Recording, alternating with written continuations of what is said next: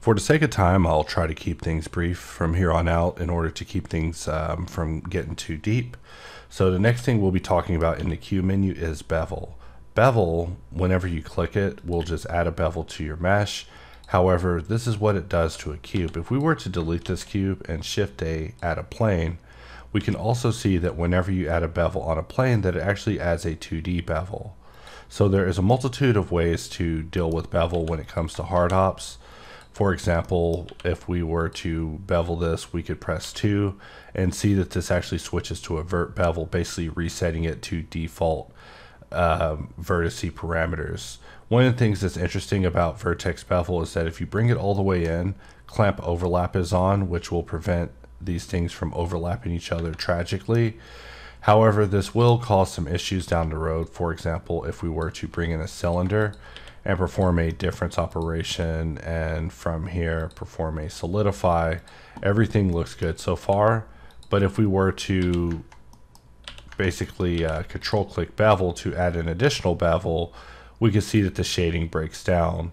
Even during the operation of bevel, you can press Z in order to see your wireframe, where you can troubleshoot and see what's happening. But my favorite way of seeing wireframe will always be Alt V and then going under wireframe. So we see that because of vertice overlap, we had some geometric mishaps that caused the bevel to actually break here. So if we go under add modifier, we can add a weld. And with all of our modals, basically in any of our modifiers, by holding shift and scrolling the wheel, you can actually move it up and down the stack. So you can actually see weld being moved to position 4 from position 5, which basically fixes the shading issue caused by the doubles, allowing this to actually bevel correctly. So just starting out talking a little bit about bevel. Another thing with bevel is right now we have this bevel that started off with vertices, but now we're actually dealing with a larger bevel. And we see that this bevel isn't using vertices, so that means that pressing 1 will actually allow you to reset the profile to 0.5, but also allow you to adjust the auto smooth amount and change it between 30 and 60, because sometimes bevel and auto smooth go hand in hand. So you'll see in some tutorials where I'll be pressing 1 or 2 to actually jump between certain types of bevel profiles to get a certain result or to troubleshoot. Another one that you'll see me use is 3, which will give you what's called a subdivision conversion bevel, which will basically give you a bevel that will space out the geo, protecting the perimeter, allowing you to basically convert this to subdivision more readily. For example, if I were to want to convert this object to subdivision, even though it's a non-destructive Boolean mesh, I would just click to keep that loop. I would go under add modifier, add a triangulate, and then from here we can press Control 1, 2, 3, 4 in order to add additional subdivisions to this mesh, and this is our result. And this is actually a subdivision capable mesh. If we go under our modifier settings and we turn off optimal display, we can come out and actually see how many eggs had to be broken in order to make such a basket. But bevel is one of those multi-tools, just like all of our tools, where we try to put so much utility and purpose into them that sometimes I feel that their functions get overlooked or misunderstood, or sometimes even simplified due to their names being, well, simplified. So one of my favorite ways of using bevel is to press Q, go add a bevel, and then you can just click and apply, and you're done with that modal. And then if we hover over the tooltip, we see that there's a control behavior where we can add a new bevel at 30 degrees, which is kind of low, but we can add a new bevel at 60 degrees, which I find to be a little bit better on the high end of new bevels. So we'll do that one. And you'll see that this new bevel doesn't actually affect anything. If I move the mouse, you can see that the width doesn't mean anything. And that's because this bevel is currently not finding any edges to affect of the 60-degree variety. And this is good. This means that we can press X, which will set it to a bevel amount of half of what the previous one is.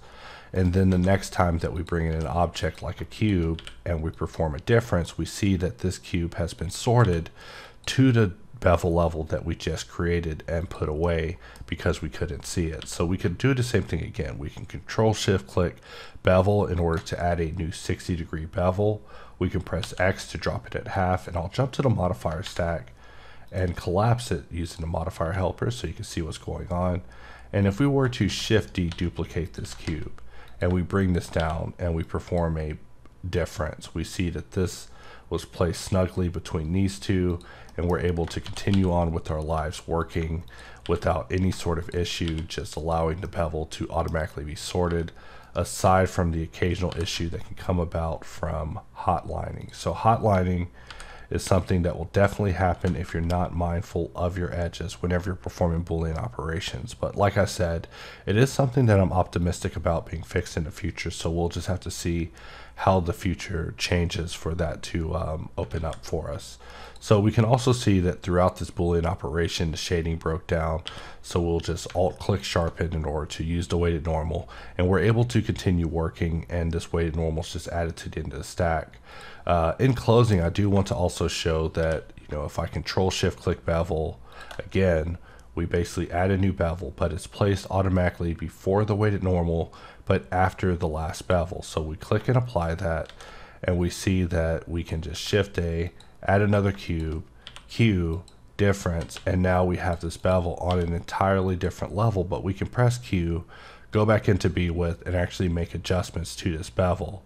So when it comes to the actual fine controls of bevel itself, you can actually change the bevel modifier that you're adjusting by pressing Control and scrolling the wheel. You can actually adjust different bevels in your stack and jump to different modifiers, which will be highlighted in yellow as you're seeing here. But when it comes to the finer options of it, that's where the help comes in, which you can press H to toggle help. And we see that we have O for toggling the rendering. We have the tilde, which will change the micro UI style of making it follow the mouse as a little floater, or having it sit still, or just being a banner at the bottom of the screen. But when it comes to getting familiar with the bevel at depth, I definitely recommend taking a look and trying out some of these options. For example, P is one of my favorite because it allows you to go in and adjust a profile. But once we start talking about custom bevel profiles, you'll also maybe be interested in finding out about how you can use custom bevel profiles to trim your models really quickly with detail. But bevel's something that deserves its own special video going more in depth in the future, so we'll save it for that time. But I did want to just do something very cursory going over bevel.